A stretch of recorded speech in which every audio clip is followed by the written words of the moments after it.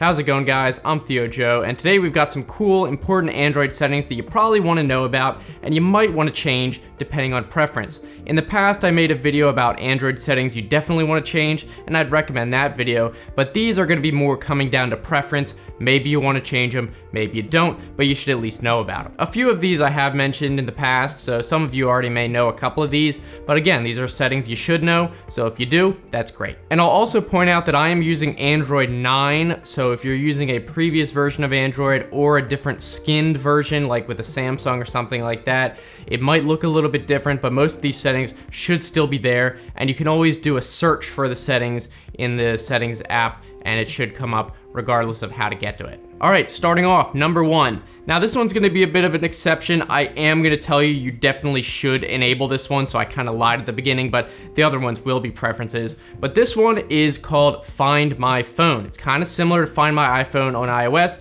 You might not have known that Android has the same feature, but you wanna make sure it is enabled. So to get to this, you go into the settings, and then you go to Security and Location, or it might just be called Security or something on yours, and then Find My Device, and make sure that is turned on.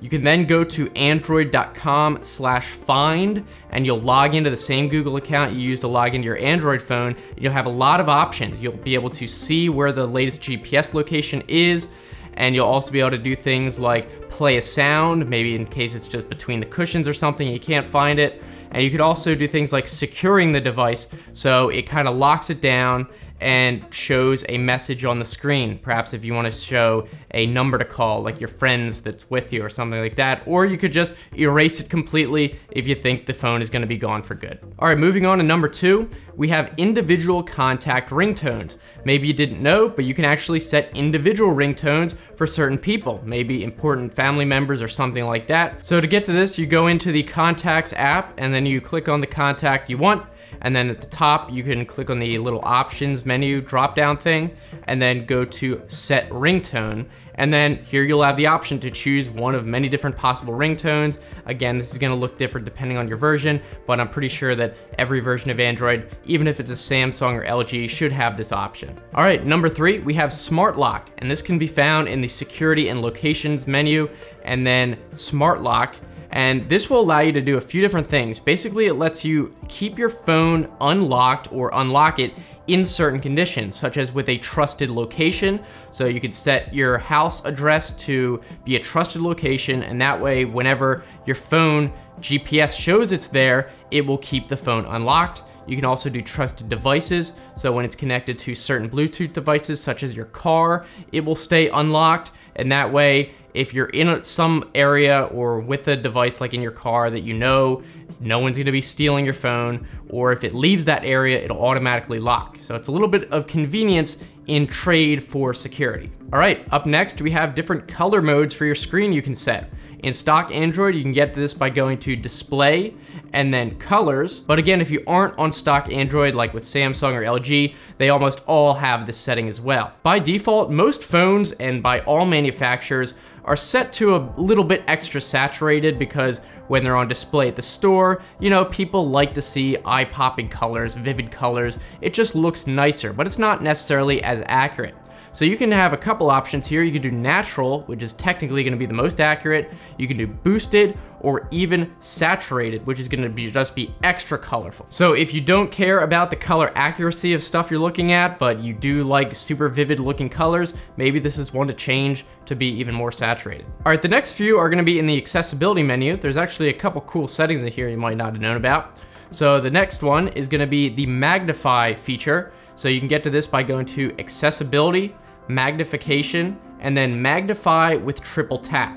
So this basically, like it says, allows you to triple tap the screen at any time, and it will zoom in. So if you're trying to look at something that's too small and that image isn't zoomable in whatever app you're using, this is another option, and you can use 2 fingers at the same time to scroll around the screen. You have to use 2 fingers because all the normal gestures will work. So if you're swiping down from the top of the screen, it'll still bring up the quick settings menu, for example, unless you use two fingers to scroll around and scroll down. So this might be one that you can find useful every once in a while. The next setting, which also can be found in the accessibility menu, is inverted colors, and this will appear under color inversion as a toggle. And conveniently, after you toggle this setting on and off once, it will actually now appear in the quick settings menu in the drop down, so you don't have to go into the menu and dig down into the settings every time if you want to enable it or disable it. So anytime maybe you're using an app, you're a fan of dark mode, but your favorite apps don't have it,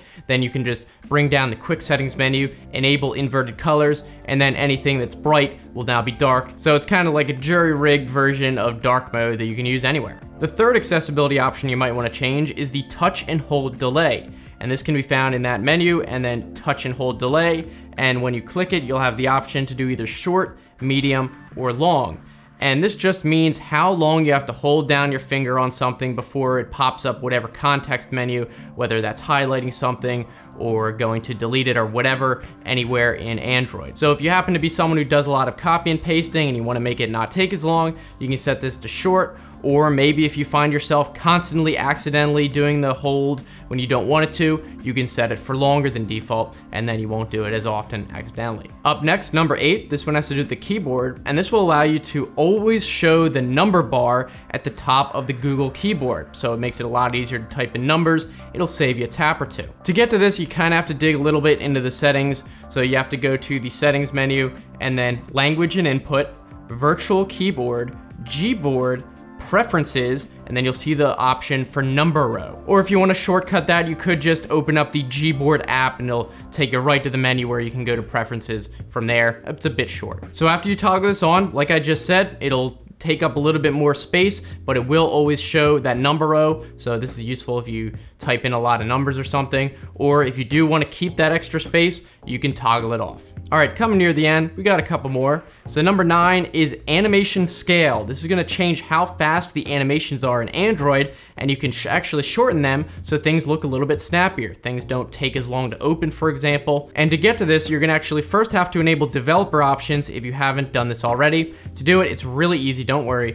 All you have to do is go to About Phone, and then find the build number of Android. It'll say build number, and all you have to do is tap on that a bunch of times, and eventually it will say you're now a developer, and you'll get a new option in the settings menu called developer options. And this might appear in different places. It might be in the main settings app, or in the case of Android 9, you have to go into the system menu first, and then developer options will show up under there that you can go to. If for some reason you can't figure out how to enable this or you can't find it, just go on Google and search the model of your phone and then developer options, and it should come up. I believe every Android phone has the developer options regardless of the manufacturer. In any case though, the setting we're looking for is in those developer options, and you'll scroll down and you'll actually see a few that are called animation scale, and they're gonna have a couple different names for different types of animations. And the default setting is going to be 1x, which just means it's 1 times as long as the default. So obviously that's 1. And if you want it to be shorter, it would be 0.5x, which just means it's half the time of normal, so it'll be faster. Be careful with this setting though. If you tap like 10x or something, it'll literally take 10 times as long to run every animation, including setting it back to 1x. So it might take you a while if you click the wrong one.